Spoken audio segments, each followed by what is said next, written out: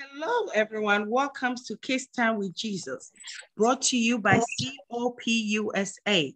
I am your host, Nina Ej. I have precious ones here that want to minister a Christmas song unto us. And when they are done, I will be back and then we'll go on with the program. And then the precious ones that I have zoomed in will introduce themselves. So precious ones here, if you want to come stand here and then give us a Christmas song.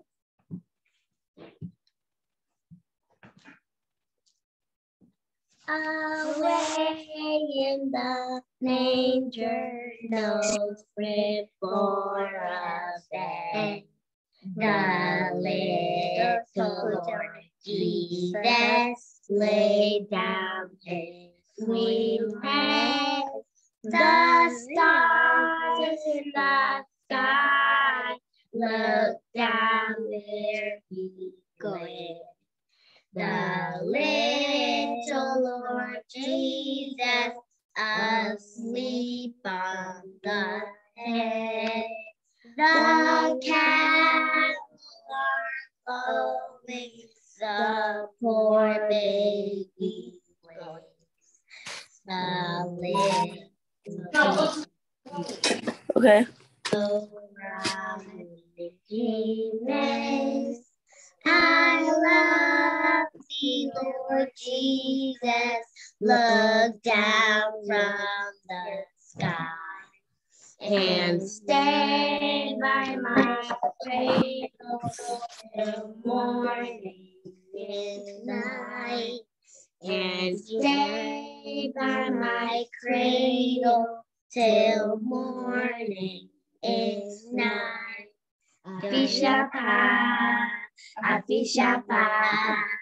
Afi come to Yesu yo, Yamama Fishapa. Afi come to Yesu yo, Fishapa. Afi come to Yesu yo, Yamama Fishapa. Afi come to Yesu yo. Afi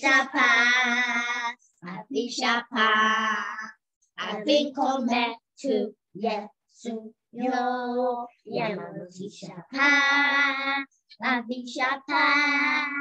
Afi come to Yesu yo. Merry Christmas. Precious ones, we hope you did enjoy the song. Merry Christmas to all of you at home. Merry Christmas to all our precious ones around the world, our followers, our viewers. We want to wish you all Merry Christmas. Merry, Merry Christmas to you all. Merry Christmas to our precious ones here and their family, their Ampofo family, the Ofori family, the Yabois family, the Inshira and her family, the Janelle family. God richly bless all of you. Merry Christmas. How can we forget our fathers? Our fathers, our fathers. We want to take this opportunity to wish our national head, Apostle Mike Ajibada Mwako, a happy, happy Merry Christmas to you and your wife, Mama Shi. Merry Christmas to you. How can we also forget our own children's ministry national leader, Reverend Frank Prempe? We want to wish you a Merry Christmas, you and Mommy, Mrs. Agnes Prempe. God richly bless all of you and all the children's ministry national executives and our fathers all around the world and COP USA. Pastor Morgan, we want to wish you, our father, behind all this, and Elder Son. And here, you say Merry Christmas to you and your family. Merry Christmas to all teachers within the nation, children's ministry teachers. We love you. We appreciate all the hard work. We want to wish all of you Merry, Merry Christmas. And Merry Christmas to you watching us this afternoon. Today, a son has been given unto us. We want to wish all of you Merry, Merry, Merry Christmas. We love all of you. Afishia pa, afin kometien. Afishi say ni yetim kom. Afishi say ne nyoma akesia ne radi aye amanye. We love all of you. Precious ones, we give the children that are here, my precious ones, here to also introduce themselves. You can start with the first person. Hi, my name is Darren Ford from Cleveland District. Hi, my name is Jacqueline Ford from Cleveland District. Hi, my name is James Osei Ampofo from PIWC New York District. Hi, my name is Shara and I'm from Oakland District. Hello, my name is Janelle Piamenka and I'm from Greater Grace Dallas District. Hello, my name is also Sean and I'm also from Dallas District. God richly bless you, my precious ones. God richly bless all of you. As we all know, I know by now you have opened your gift. You have seen what mommy and daddy or Santa had for all of you. Those that were in the good list, you had good stuff, right? But those that didn't make the list, hopefully we'll keep you in our prayers. Next year, you make the good list. But through it all, the Lord has been good unto us. The Lord has been faithful unto us. In this season, there were difficult seasons and there were good seasons. But through it all, the Lord has been on our side. Merry Christmas to all of you again, Afushiapa. We'll go ahead and we'll learn our lesson. We'll start with our memory verse for this afternoon. We're going to start with our memory verse for this afternoon. So I'll share my screen here. I will look. So this afternoon, our memory verse will be taken from Luke, open here, Luke chapter 2, verse 14. Luke chapter 2, verse 14. Luke chapter 2, verse 14. And I read, "Glory to God in the highest heaven, and on earth peace to those on whom his favor rests." Amen. Amen. Amen. So Luke chapter 2, verse 14, "Glory to God in the highest heavens, and on earth peace to those on whom his favor rests." Hallelujah. We pray that as we celebrate and that we are in the mood of Christmas, his peace will rest upon us. His favor will continue to shine upon us. Precious ones, practice your memory verse and share with a loved one. God richly bless you. We'll jump straight into our scripture reading for this afternoon. Our scripture reading is Luke chapter 2, verse 1 to 20. Luke chapter 2, verse 1 to 20. And Prophet James will be reading for us. Luke chapter 2 from verse 1 to 20, the birth of Jesus, and I'm reading from the NIV version. In those days, Caesar Augustus issued a decree that a census should be taken of the entire Roman world. This was the first census that took place while Quirinius was governor in Syria, and everyone went to their own town to register. So Joseph also went up from the town of Nazareth in Galilee to Judea, to Bethlehem, the town of David, because he belonged to the house and line of David. He went there to register with Mary, who was pledged to be married to him and was expecting a child. While they were there, the time came for the baby to be born, and she gave birth to her firstborn, a son. She wrapped him in cloths and placed him in a manger, because there was no guest room available for them. And there were shepherds living out in the fields nearby, keeping watch over their flocks at night. An angel of the Lord appeared to them, and the glory of the Lord shone around them, and they were terrified. But the angel said to them, "Do not be afraid. I bring you good news that will cause great joy for all people. Today in the town of David, a Savior has been born to you. He is the Messiah, the Lord. This will be a sign to you. You will find a baby wrapped in cloths and lying in a manger." Suddenly, a great company of the heavenly host appeared with the angel, praising God and saying, "Glory to God in the highest heaven, and on earth peace to those on whom his favor rests." When the angels had left them and gone into heaven, the shepherds said to one another, "Let's go to Bethlehem and see this thing that has happened, which the Lord has told us about." So they hurried off and found Mary and Joseph and the baby who was lying in the manger. When they had seen him, they spread the word concerning what had been told to them about this child. And all who heard it were amazed at what the shepherds said to them. But Mary treasured up all these things and pondered them in her heart.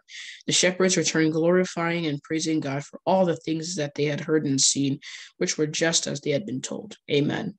I just read from Luke chapter 2, from verse 1 to 20, from the NIV version. Amen. Amen. God richly bless you. Amen and amen. God richly bless you. Prophet James, fantastic reading. We appreciate you. So precious ones, the virgin birth of Jesus is one of the best known stories in the Bible. With the birth of Jesus, God became a man to walk among us and to be our Savior. Prophecies about the birth of Jesus go a long way back to Genesis.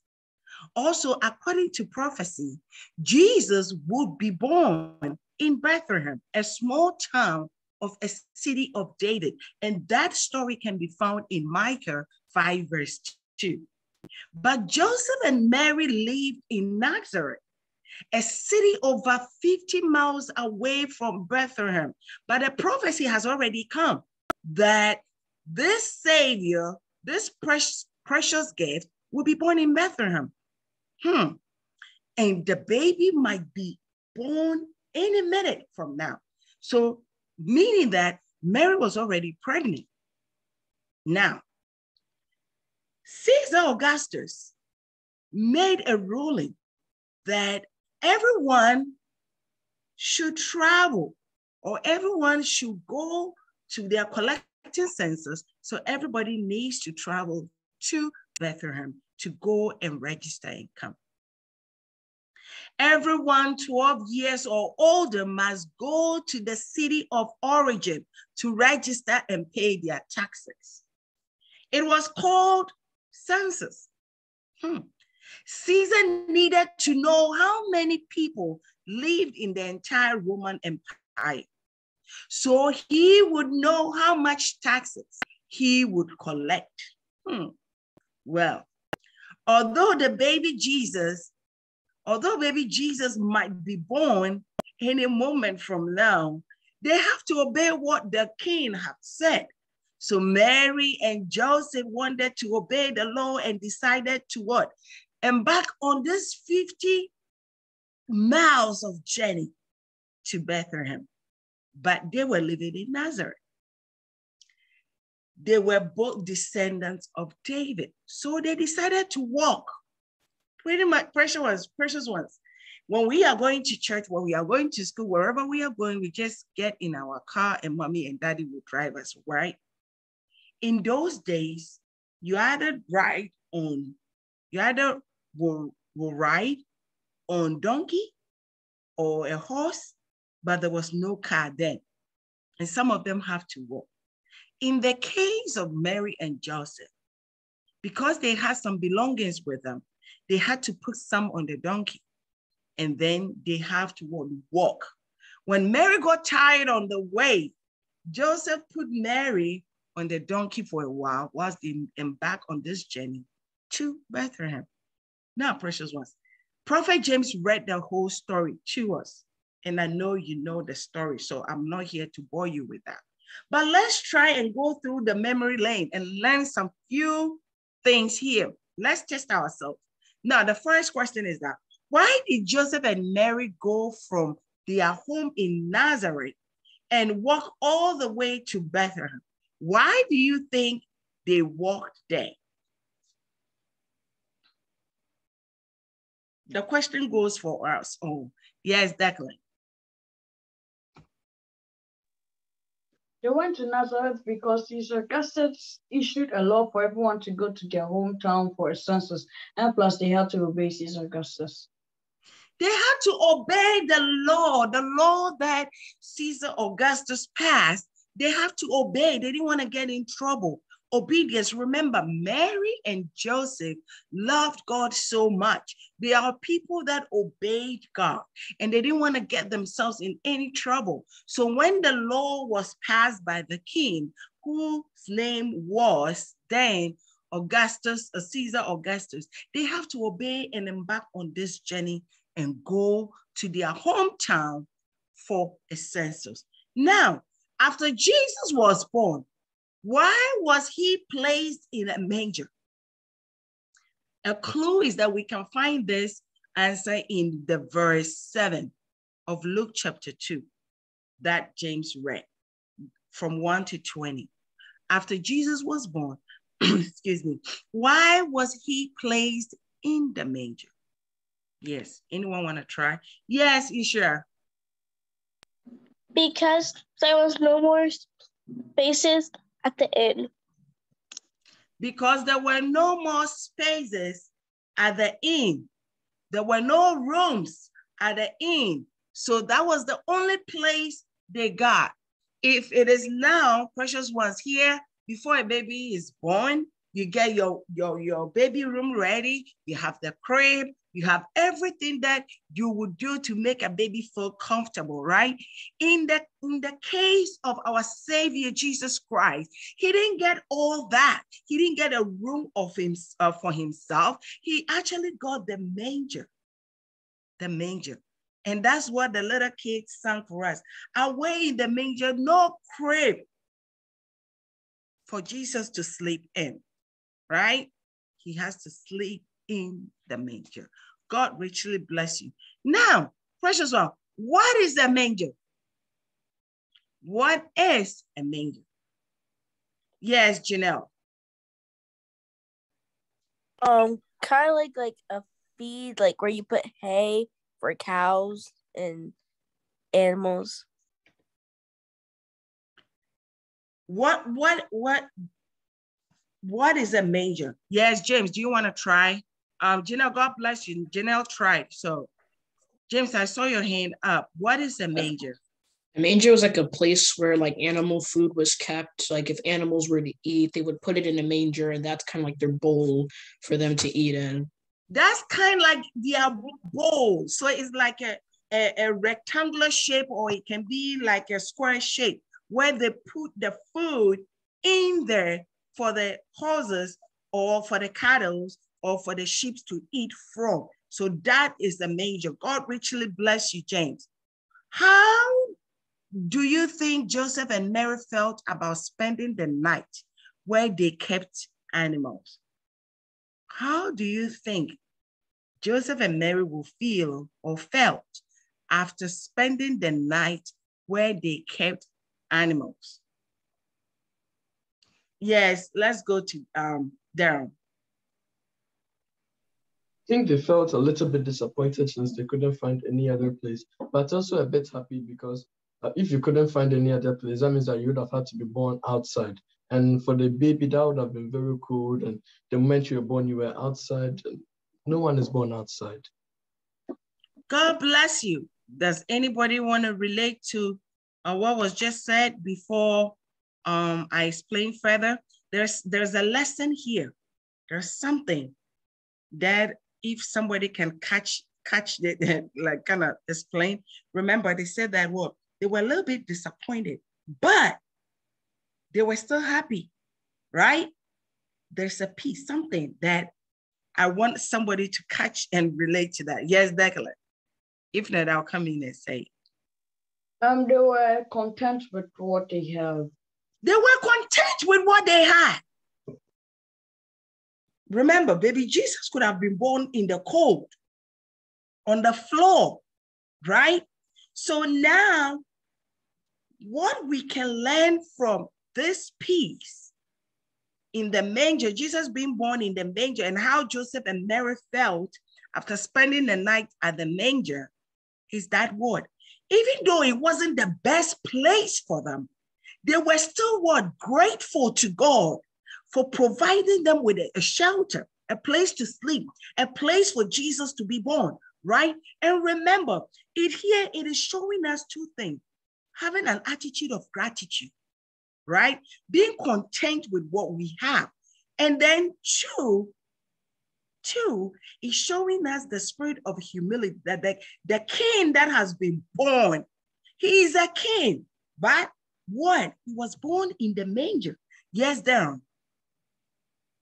What I wanted to say is that another thing it is showing is why God chose Mary and Joseph, because if you were giving birth to the king, you'd expect him to be born in a high place. Even for the parent, they'd expect him that, oh, wow, I'm giving birth to the king of the world. That means that God is going to make me rich. Wow, we're going to be happy. But when the king of the world is born in a manger, that would make you a little bit disappointed right then and there. you'd lose it. But when you continue to read the Luke, it says that Mary kept all these like a secret treasure. That is from my Bible, like a secret treasure. That means that even in all this, I don't think she was really looking at the place where she was born, where the baby was born, but what the baby was going to accomplish. Yes. God bless you, Darren. Yes, James, you want to contribute? Yeah, you can hear me now, right? Yes, we can. Okay, so when you said something like Jesus, like you expect the king to be born in a palace or anything, it kind of reminded me of like what we were talking about in Sunday school today, because the wise men who came to worship Jesus, at first they went to the palace because they assumed that, like if a king was going to be born, he'd be born in the palace. So that was when, like you said, you would expect the king to be born in the palace because that was everyone's assumption at that time. Because when they read the prophecies, they assumed that Jesus would be like this great deliverer who would come down from heaven. And like they weren't really expecting him to be a baby born in a manger. So the interpretation of that would be that God knew his purpose for Jesus, because Jesus's purpose was for him to come and preach to the people. Would you listen if a king came up to you and said, repent of your sins, or rather a person who's like gone, a person who's on the same level as you, communicating the message? So Jesus being born in a manger showed that he wasn't like high and mighty or way up there. He was as much of a human as the person sitting right next to him. So that helped him to effectively communicate his message and fulfill his purpose for his like birth. Amen. Amen. God richly bless you for the great contribution. God bless you, James. I love that piece. Who else? Who want to contribute before I go on? Janelle, is your hand up? No. Oh, okay. How about Sean? No? Okay. Yes, Darren. I think what James said is right, because another reason is that when Jesus grew up and everything, he said himself that it is harder for a rich person to enter heaven. Sorry, for a camel. It is easier for a camel to be found in a haystack than a rich person to be found in heaven, because like to accept Jesus and believe all of that. Because it is really difficult. When you read the Bible, it also says that you should pick up your cross and follow him. A cross is really something heavy to hold. So it's a very hard thing. It's not easy to always flee from temptation. So everything you do, the rich people, life is easier for them. That is how I want to put it. Life is easier for them. So they won't go and say, okay, life is easier for me. I'm going to give half my possessions. I can't what's the name of the guy who was really, really, really short? Zacchaeus. Zacchaeus was one of like the very, very few, because he gave up half his possessions right then and there. It meant he saw Jesus once. He didn't even get to know Jesus, but he gave it all up. God bless you. God bless you. Great contribution. Now we'll move on to the next question. And the next question, Jesus, the Savior of the whole world, wasn't born in a beautiful place like other kings. Why do you think that was? Jesus, the Savior of the whole world, wasn't born in a beautiful place like the other kings, like King Solomon, like King David, like other kings like Augustus. I'm sure they were born in the palace or a very beautiful place. Now the question is that, why is it that they were not born? Our Savior, remember, the creator of the universe, the King of Kings, our Lord of Lords. We will call him the Wonderful Counselor, the Prince of Peace, the Jehovah Shammah, Jehovah Jireh, our provider. This wonderful and gift to us was not born anywhere than the manger. It teaches us a lot. Yes, Declan, then we come to James. So first of all, I wanted to say that he was born in a manger because he was humble. And plus, unlike other kings that were to be served, his purpose was to serve others. So they are totally opposite. God bless you. Yes, perfect. So I was gonna say humility too. So the reason why I was gonna say that is because, mind you, the way you listed everything that Jesus is, I'm pretty sure that baby Jesus would have been would have been more powerful than 10,000 men in his time. All he had to do was like snap or at least cry, and then all you see is a beautiful palace appears out of nowhere. But the thing is, him being Jesus, right? He had a purpose for coming to the world. So him being born in a manger shows his humility because, mind you, even in Revelations, we get a look at like the day-to-day life of God where he sits on his throne and then there are angels worshiping him 24/7, casting their crowns before him and all of that. And you think he'd be born in a manger for being born in a manger's sake. He was doing that to show his humility, that he came to this world to serve, because he told his disciples that the greatest person is the one who serves. So Jesus came to this world to serve, and him being born in a manger was to show that he had the humility to serve. Amen. Amen. Amen. God richly bless you. Precious ones that just joined us this afternoon, our topic for our lesson is Journey to Bethlehem. Journey to Bethlehem. And previous weeks, we have talked about the angel visiting Zechariah, and then we talked about, last week we talked about Joseph's dream, and today we're talking about the journey to Bethlehem. And then the journey is when Jesus and Mary and Jesus' father, Joseph, and Jesus' mother, Mary, were living in Nazareth, and they have to move to their hometown in Bethlehem to go take census by the king's order. And the king's name is Caesar Augustus.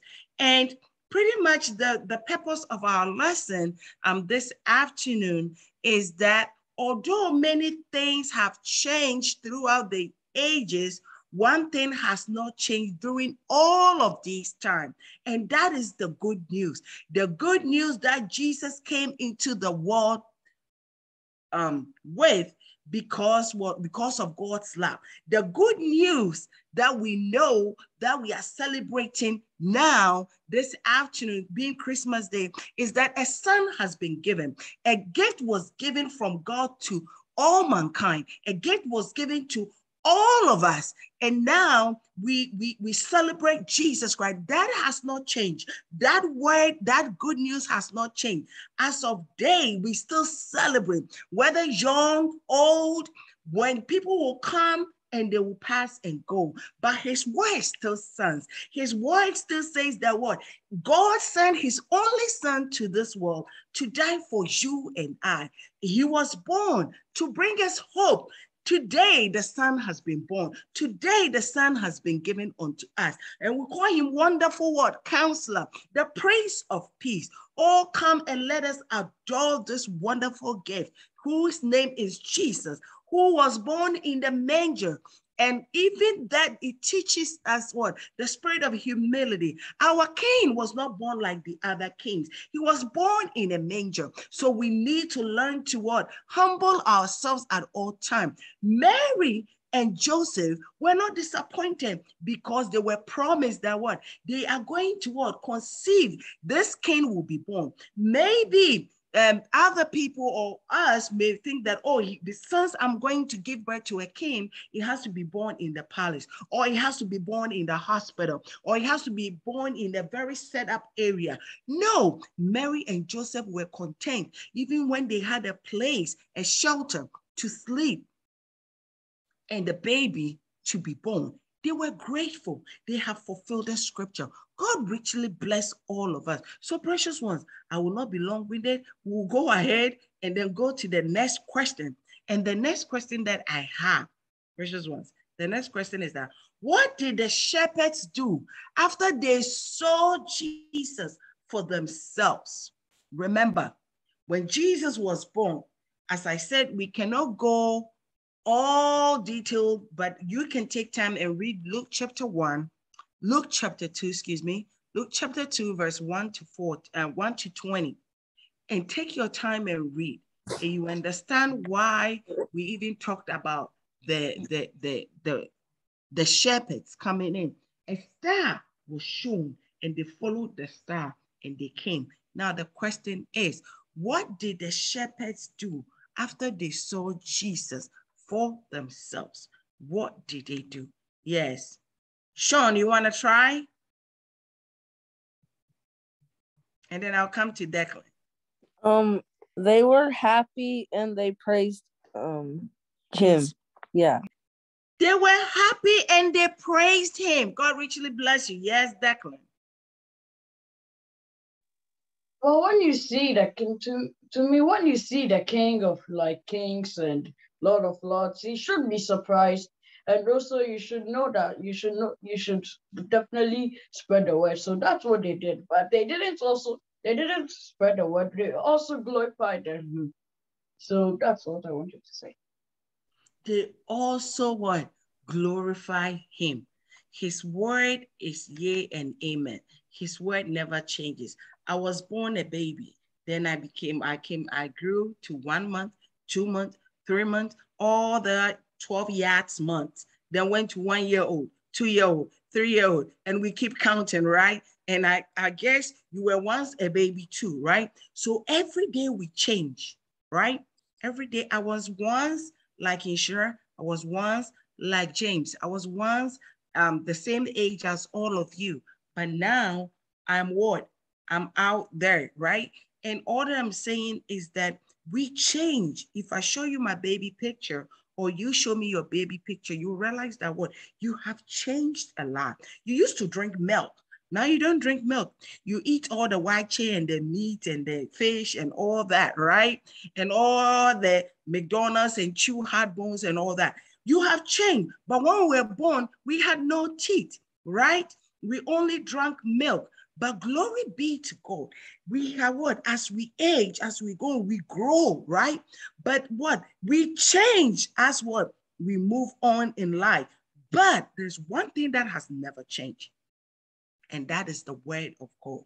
And the word of God tells us that what? There was a prophecy that a son will be given unto us. The Savior will be born. And today the Savior is born. And that word has not changed. And that will not change. It will go on forever and ever and ever. Oh, hallelujah. Precious ones. Precious ones. I know you're enjoying Christmas this afternoon. I know that you have whatever wish you had that you told mommy and daddy has been fulfilled. Precious ones, the good news that Jesus came into this world because of what? For us is because of what? His love for us is unmeasurable. He loves us so much. When we put Jesus first in our lives, no journey is too long. No hurdle is too high because our hope and assurance is in Jesus Christ. Whatever we are going through, whatever challenge that is ahead of us, whatever we want God to do for us. Remember, Mary was pregnant and Jesus was about to be born, and they had to travel 50 miles. But even though the journey was far, with God on their side, the journey was not too far. Before they got there, God had already prepared a place for them. Precious ones, as we celebrate Christmas, as we celebrate the King that has been born, we should always remember that one. Everything will change. Everything will pass, will come and pass. But there's one thing that never changes. There's one thing that will never pass, and that is the word of God. The good news that Jesus sent his only son to this world for us. And that son is Jesus Christ, who has been born today. There is no journey that is too long. Whatever we go through, whatever that we think is difficult, remember, God is on your side. Go to God and ask for it. And that journey that looks too long will become short in your life. There's no hurdle that is too high because our hope and our assurance is in the Lord. May the Lord bless us all, precious ones. May the Lord keep us safe. We're going to leave so that you can enjoy the rest of your day. We love all of you. we all want to say Merry Christmas. But before we leave, we want to wish all our precious ones that were born or are born in the month of December. We want to wish Joel Morgan. He's not here today. Yesterday was his birthday. So Morgan, Joel Morgan, God richly, richly bless you. Happy birthday and more grace, long life, and more healthy life in your life. May you age, may you grow in wisdom, in favor. God richly bless you. God bless all of us. Until then, we will see all of you again next week. Stay put. Merry Christmas. Eat, but what? Don't overeat. Eat healthy and have fun. And let us have the attitude of gratitude. And thank God for blessing us with another year, keeping us safe throughout the whole year to see another year go to an end. May the Lord bless us all. We will see all of you again. We love you. We love you so much. We appreciate you. Until then, it's bye for now. Bye, precious ones. Bye. Bye. Merry Christmas. Merry Christmas. Merry Christmas, everybody. Bye.